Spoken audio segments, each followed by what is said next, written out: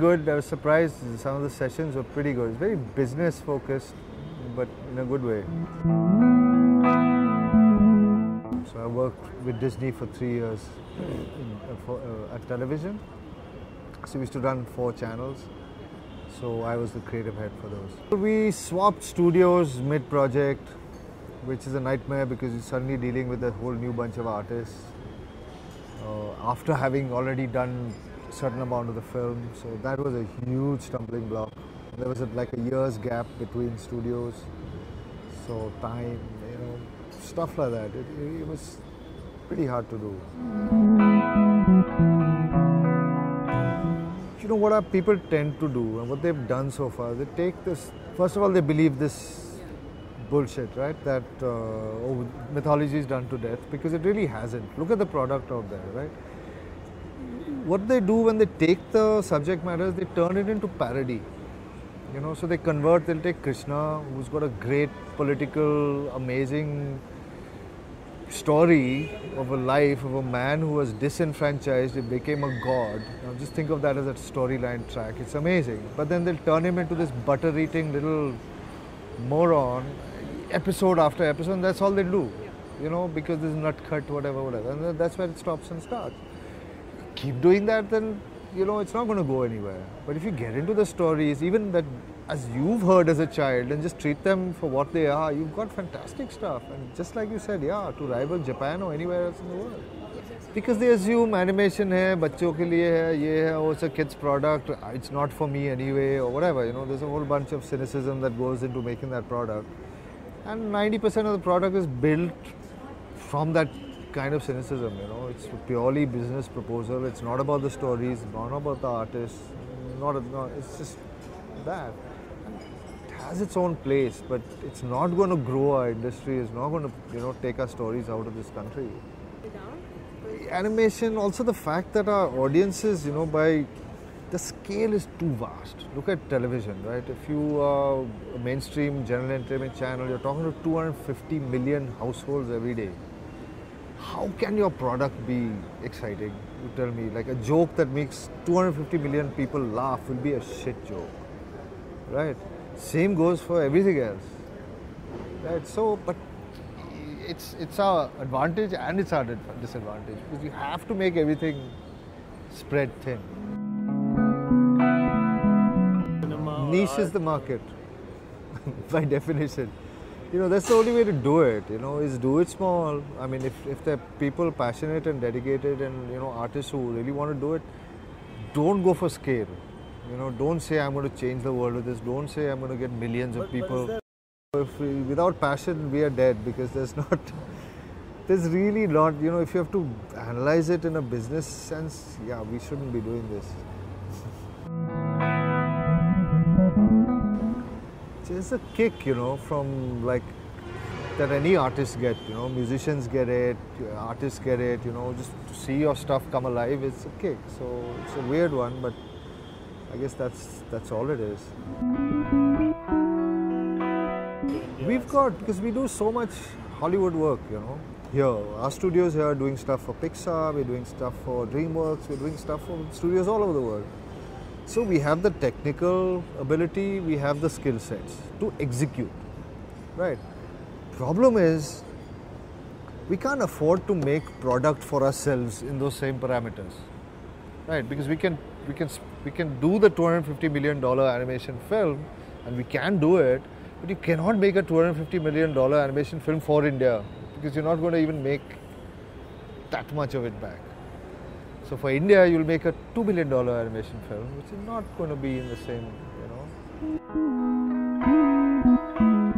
We have the storytelling skill, let me put it that way, we do. But we don't have the product, because we make this product which is this asinine, moronic, infantile thing, whether it's for kids or for adults, because it has to please so many people.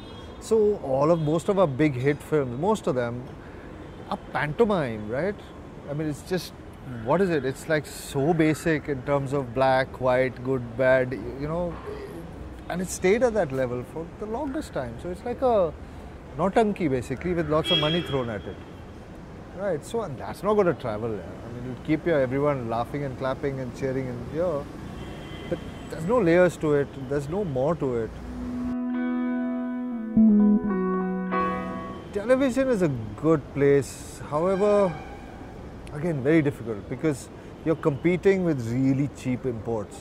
You know, like when we buy animation from Japan or Korea or stuff, people are buying them at like $400-500 for a half hour, and they're buying like hundreds of episodes. Correct? No Indian studio can match that price on an original product for India. So the industry is already struggling against that. The good thing is we have some really good breakout success stories like Chota Bheem and all, which is like changed the television landscape, gives the animation industry hope. I'll give you a statistic. Our entire media industry, everything, advertising, South, North, everything combined, all of media is $17 billion. It's 17 billion, okay? Just one company, the Walt Disney Company, is $40 billion. So you're talking the whole of India, you're talking one company in America. So look at the scale difference. So they can make $250 million films, no problem. So they'll make back $1 billion. We can't make more than 100 crore film because the max, the top film will make 300 crores. Which is what, $20 million? The costs go to the star. The huge bulk of that 100 crores is him. Then a big chunk of the 100 crores is marketing. And then what do you have left over? It's like not much. No, there is. Like I said, passion. Because there's no growth. I don't know. It's people breaking out to do niche product. That is the hope. Okay, it's become easier today to make a film. It's make it easier today to make music. It's become easier today to be an artist. Like 20 years ago, you could not record an album in your bedroom. Right? Today you can. Technology is cheap, affordable, lets you do that. Right? Distribution is becoming easier for visual filmmakers. Distribution has already become easy for musicians. Right? So that's changing. That is the hope story. You know, soon you'll be your own boss. You'll be able to distribute your own content. You'll be able to own your own content. You can run your own things and dictate terms. That's the hope story. No, it's still what drives most filmmakers. You know, the big screen experience is just, there's nothing to beat it. You know, everyone's talking about, oh, you know, you should think of making films for mobile and all. Like, who's interested? Yeah, that stuff is good. Even TV, see, there's TV, web, and all those like device type consumption, which is fine, all good in its place, but nothing beats captive audience in a dark room on a huge projection. Nothing can beat that. See, this distribution ability, you know, the technology and distribution becoming really, truly democratic. You know, once that happens, the possibilities are endless. And it's going to happen. You know, so young animators can make stuff on their own, you know, they can distribute stuff on their own, festivals. So it's already happening. You know, so my wish list would be, I know that you just get more and more people out there who want to do it this way, you know, do it with their minds rather than thinking about what an audience wants or what a business plan would be. Just do it for yourself first. So it's the last one was it's basically an event-based film. It's a lot of events that made his life. This one's about him. It's about him and his son. So it's a father-son story. Yeah, it's a tragedy. Everyone knows that. So it should be good. See, one film that really inspired me from many years ago was Ram Mohan had done a Japanese collaborated Ramayana, Yugo Sako Ramayana. Legend of Prince Ram, beautiful piece. You know, stunning work, great collaboration. It's very Indian, but it's very Japanese. It's got this lovely textural, handmade thing. I recommend everyone should watch that film. It's quite amazing. You know, it gave me hope that, you know, yes, that's what we should be. That hand-painted thing is what we should be doing.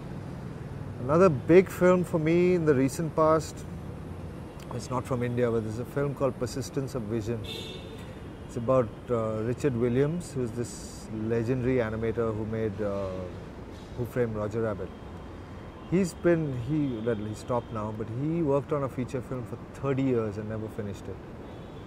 And it's about that film. It's quite an amazing film. Adapting a story. It's the hardest thing in the world, I'm telling you. It's the hardest thing to do, especially when you're in a... See, I wouldn't even put it as flat as you have to dumb it down. It's just that dumb down is safe. So when it's designed by committee, they'll go safe, no?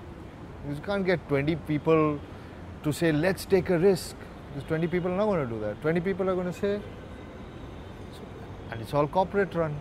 Everything is corporate, right? So it'll be path of least resistance on everything. So that's the hardest struggle for a creative person, you know. And you'll hear lectures from people saying, you must respect your audience and work for them and take your personality out of it and all. Sure, I mean, there are people who can do that and there are people who can't. Hopefully, we're going to start coming up with it. I mean, with films like Arjun or Ram Mohan's, or, you know, I'm hoping at some point that we start establishing our own sense of anime, you know, because our stories are our own, our fighting styles, our whatever, you know, because the one good thing I've got from all the festivals I've been to with this film is that they feel it's unique. It doesn't feel, it's not like a manga film, it's not like an American film, it's not like a European film, it's just Indian all over, you know, so there's hope in that. So as we do more and more of this, maybe people will stop doing the parody stuff and start treating the stories seriously and treat them straight. We'll get that body of work that gives us a signature. You know? But then all it needs is 2 hours on Photoshop. That's all it, seriously, that's all it needs. How long does it take, you know? Give them a stylus, give them a screen. It'll be done in 2 hours. There's 5 things to choose from.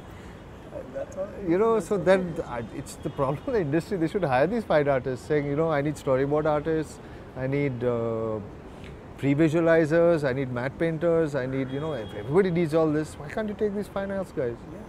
Just throw them into a... I mean, seriously, Photoshop, how long does it take to learn?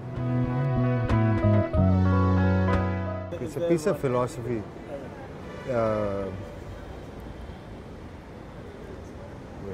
As animators, we stay young till the end of our lives, because when you're working on something, no, we break it down to the microsecond, right? So for me, a minute can last up to 6 months, right? So as a result, because my time every day is exactly the same, the way I spend my day, except it's just a little bit different, I'll live a very long time.